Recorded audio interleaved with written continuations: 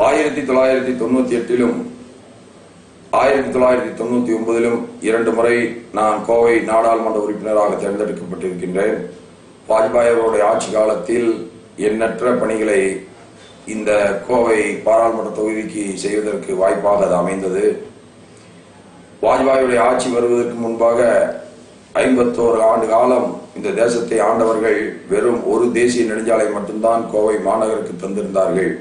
வாஜ்பாயுடைய 6 ஆண்டு கால ஆட்சியில் அனைத்து சாலைகளும், அது திருச்சி சாலையாக இருந்தாலும், சக்தி சாலையாக இருந்தாலும், பொள்ளாச்சி சாலையாக இருந்தாலும், அனைத்து சாலைகளுமே தேசிய நெடுஞ்சாலைகளாக மாற்றப்பட்டது. விலைவாசி உயர்வை கட்டுப்படுத்துவதும், தொழிலாளர்களுடைய நலனை கட்டி காப்பதிலும், அவர்கள் வீடு இல்லாதவர்களுக்கு வீடு கட்டுகின்ற திட்டத்திற்கும் அதிக முன்னுரிமையை தருவோம்.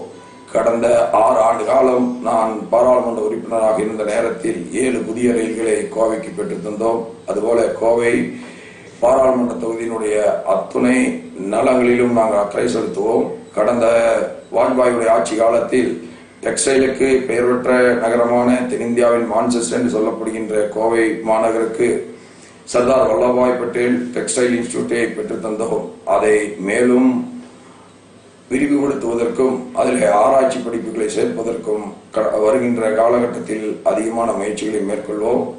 நிச்சயமாக கோவை மாநகரம் சென்னைக்கு அடுத்தபடியாக தொழில் ரீதியாக வளர்ந்திருக்கிறது. இந்த தொழில் வளர்ச்சிக்கு தொழிலதிபர்களோடும் மோடி அவர்களுடைய தலைமையில் அரசு அமைகின்ற பொழுது ஒரு மின்பாதையின் மூலமாக அது இணைக்கப்படும்.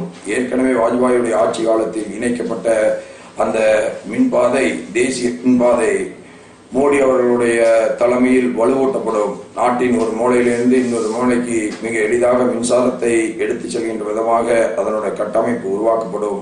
அப்பொழுது மிகை மின் மாநிலங்களிலிருந்து, குஜராத்தை போன்ற மாநிலங்களிலிருந்து மின் பற்றாக்குறையுள்ள தமிழ்நாடு போன்ற மாநிலங்களுக்கு மிக எளிதாக மின்சாரத்தை எடுத்து வர முடியும்.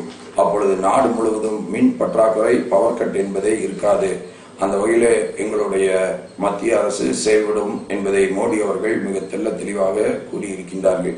அதே பெண்களுக்கு வாஜ்பாய் அவருடைய அரசுதான் பெண்களுக்கு சுய உதவிக்குழுவுக்கு தாராளமாக நிதியுதவியை அள்ளி தந்தது. அது தொடரும். அவர்கள் தங்கள் காலையில் நிற்கின்ற விதமாக எல்லா விதமான முயற்சிகளும் மேற்கொள்ளப்படும்.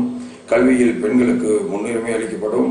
மருத்துவ படிப்பிலும், என்ஜினியரிங் படிப்பிலும் அவர்களுக்கு அதிக முக்கியத்துவம், அவர்கள் மிக எளிதாக கல்வி கடன் பெறுவதற்கு வசதியும் செய்து தரப்படும்.